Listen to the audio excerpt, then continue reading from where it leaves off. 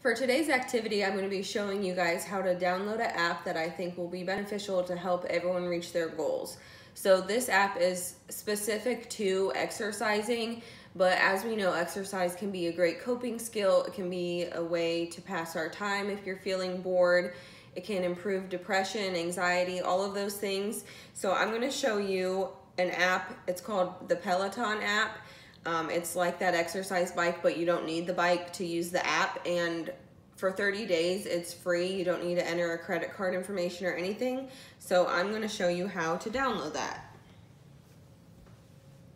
So the first thing you're going to want to do is, if you have an iPhone or an Android, you're just going to want to locate your app store.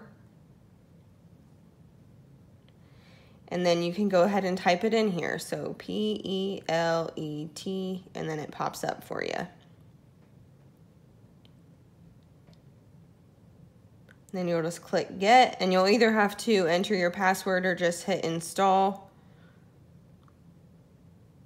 And then it'll start loading. So what this app does is it has a variety of different classes you can access. Running, outdoor, strength. There's a meditation one, which is really great. And then they offer classes from beginning to advanced. So depending on your fitness level, what you feel comfortable with, they have a class for everybody.